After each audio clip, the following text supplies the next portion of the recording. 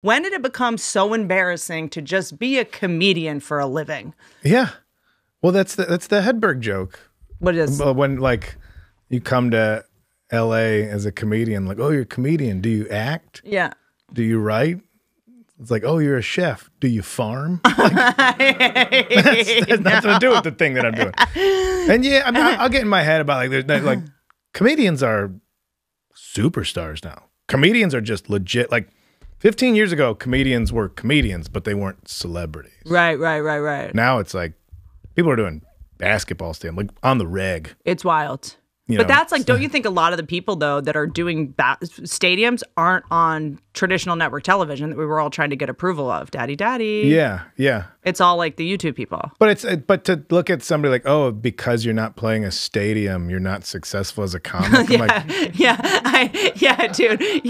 Hey, Andrew Schultz. You. Like, can we all just be comedians without having to wear capes and have flames when we walk out? You're like, Jesus, man. Honestly, I want that outfit, but for when I sell like 58 tickets in Omaha, but I still throwing a couple smoke bombs out. Like, I think you're like one of the funniest comics ever. Get that right. I really do. It you know makes what? I'll me take mad. it. I'm trying to be better about compliments. You hey, know thanks. what's weird? Thank you. You did close your eyes, so we didn't make eye contact. And I actually appreciate that part. Yeah, that part. By the way, thank you. I'm really noticing this hole in the table. I'm already sweating, but it's kind of like when you're a comic and you watch other people do comedy, there's like, that's funny. You know what I mean? Like, that's funny. You know, that's a good joke. You know, oh, that's funny. Yeah. And then the next level is like jealousy. You're like, I'll never be that good. And then there's comedy that actually makes a comic be a fan of comedy and just get to be like someone in the audience. Yeah. And watching your last special, I was just like a person watching comedy. Oh, that means a lot. Thank you. That's the nicest thing I've ever said to anyone. No, even if it sounds weird because of my personality and voice. No, even if it sounds weird because of everying about I know me it sounds like I'm gaslighting you. No, I know what you mean though. You forget that this is like, I'm just being entertained. Like the people sitting in the audience. Yep. Honestly, moving to Portland has been one of the best because now I go and I don't watch comedy specials on TV. I'm a little worried. Like, first off, I see enough comedy, but I'm a little worried about the osmosis of consuming it in the background at home or something. Interesting, because you worry it'll affect how you so think. At least I can like have some plausible deniability as to like the originality of the stuff that's coming out. It shows because, I mean, people say like he's West Coast to tell, like this, like just in terms of how much everybody loves you. And you, I'm not. Yeah, I was gonna like not on the humor level. Nobody's touching that guy. But like that's how we see you is like the funniest guy. That's like just cool, it's just all about the quality.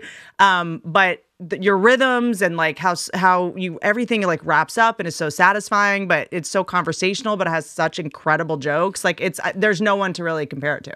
I think, like I said, like being in Portland, going to Helium there and watching my friends come through, but do their hours. Like you never see anybody do an hour here. You see everybody do their spot. You see everybody dick around with 10 minutes, 15 minutes, yeah. And now I sit and I watch what they are presenting to somebody who paid to be at the club. And it's so rewarding to see the final product. Like I went and saw the Sklar Brothers a couple weeks ago.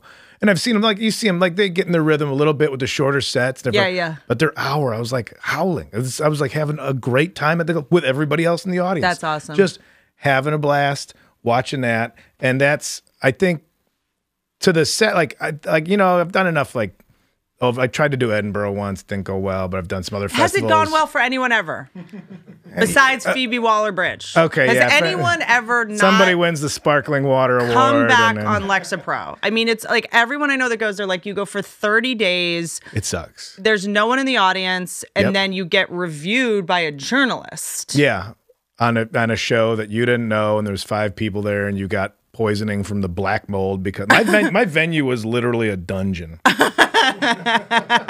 Like this is where they threw bodies during the plague, but that's sponsored by Michelob this year, or whatever equivalent they got overseas. But you watch enough of those shows where some of it's where what do they call it? Like hamburger essays, where it's like the most basic, like for a one-person show. Here's the introduction. Oh, my father sure taught me a lot of lessons. Then in the middle is just your act. And at the end, your conclusion restates the introduction. Like, and those were the lessons my father taught me. And people are like, oh my God, it came full circle. Yes, you're right. And so I watched enough of those where like when it's done well, it is really rewarding to watch like a really fun show that is maybe more thought out than just these individual jokes. Chunk. Yeah. So, and I work a lot. I work 2 or 3 weekends every month.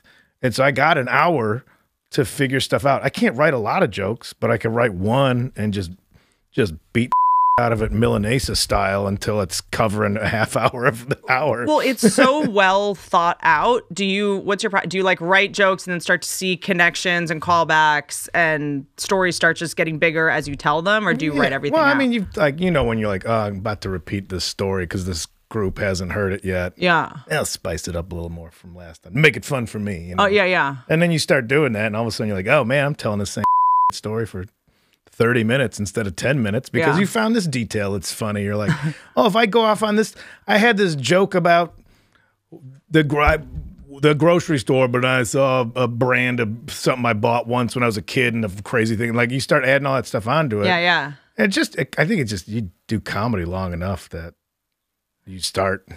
You get the guy that I'm hanging out with, it's weird because I feel like comedy fans know more about comedy than we do. In a weird, they do. Totally. They'll be like, oh, have you heard of this person? I'm like, no, I don't. I go on the stand-up subreddit. I'm like, oh, these people are psychos. Yeah. And I don't like that it's become like it's elevating things into like comedians or celebrities. We're not. No. I mean, it's hard to, in our thing, maybe. Yeah. Within our strata. Yeah. Pirates. Yeah. Subreddits of like, I'm going to see the show. How should I approach them afterwards? Should I like try to shake their hand or something? Like, just calm down. First off, I haven't seen this subreddit. What is it? Don't. I don't even want to tell you about it. It's not worth it. Don't do it. I'm like, but it's just Reddit in general. Again, it's social media. It's not good. It's an eternal comment section is all Reddit is. Totally. Okay, but I'm up my own ass, so I search for my name on there. You get big, like, who's funny? Kyle Kinane. I get enough compliments because I'm not big enough to be torn down yet. I'm like, leave it alone. Leave it here. Consistently give me a B+. That's all I want. We're not getting into a good college. We're going to a state school, but with maybe they'll give us a couple bucks. That's all we need.